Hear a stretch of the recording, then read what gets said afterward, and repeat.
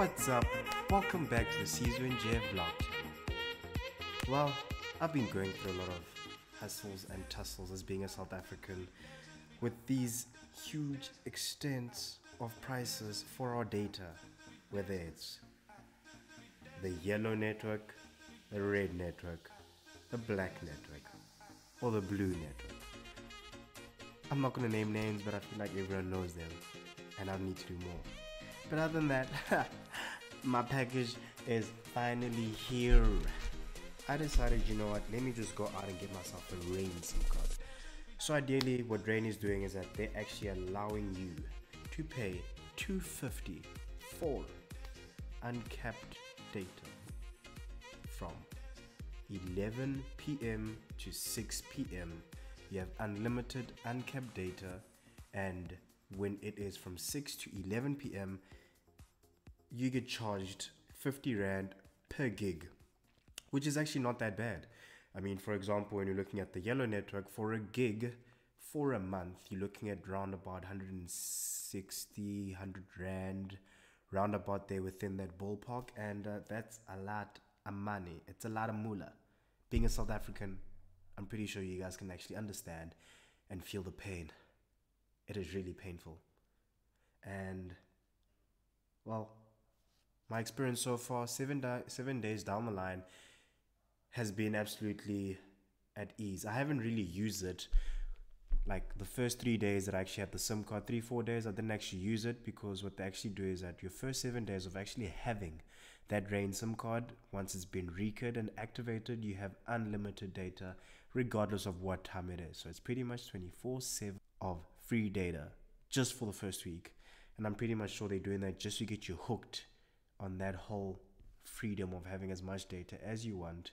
But apparently one of my friends had actually mentioned that they actually cap it down to 100 gigs in total for that first 7 days. I didn't try it. I felt like once I got the SIM card, what am I going to download? Am I really downloading movies? Am I really downloading applications that I really need? Or am I just wasting data? So I didn't actually find anything to just download for no reason. But so far so good. I've been enjoying it. It's been around about 8 days now, 7 days, and I'm still on it. Now, the pros and cons that come in with it that I actually realize is that it is a 4G network. Strictly 4G. Now, I went across a couple of devices such as 2 devices that come from Vodacom and are created by Huawei. Well, one's from Vodacom, one's from Huawei. And I realized the one that I had from Vodacom, which is the modem. What is this? Modem USB connect, only goes up to 3G. It is the Huawei E272. And the other one that I also have is the modem E220. And that is between 3 and 3.5G. I plugged them in via USB, plugged it into my Wi-Fi hotspot, well, my Wi-Fi router, since it actually gives me access to do that, and it didn't work. So those were some of the hiccups that I actually had, that I had to find a 4G device. I even actually went to a point where I started using a very old BlackBerry torch, thinking that maybe it would allow me, but BlackBerry torch didn't have hotspot, and it ended on 3G.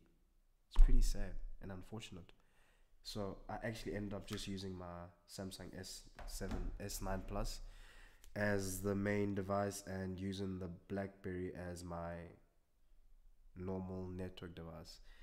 But I'm actually enjoying it, and I strongly do suggest for those that do want to, and bear in mind, this is not a sponsored vlog. This is not sponsored at all. I'm just out here mentioning it because it's been beneficial for me, and I strongly believe it might be beneficial for someone else out there. And I'm enjoying it.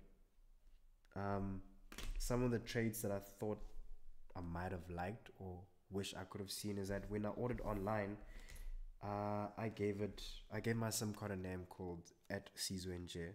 As we all know, I am SizweNje. And the sad part out of the whole thing is that I was expecting this little thing here, which is very transparent because it seems like Rain wants you to, well, they're selling the whole image of you are your SIM card, you are your data. I would have expected like at SizweNje on it, not a barcode.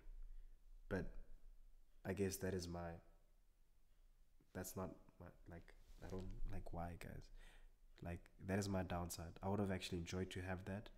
But it actually comes in a little transparent SIM card, similar to how you'd get your normal SIM card. It's a transparent thing, and you've got your multiple layers or your multiple stacks. You've got pretty much your main SIM card, and then you've got your micro SIM card, and then from your micro SIM card you've got your nano SIM card.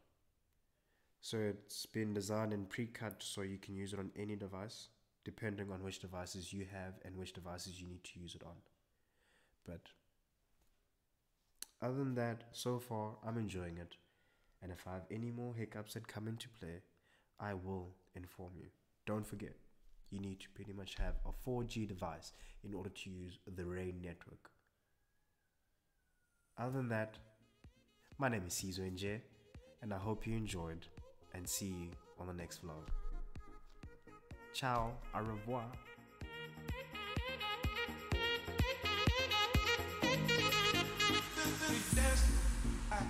We dance.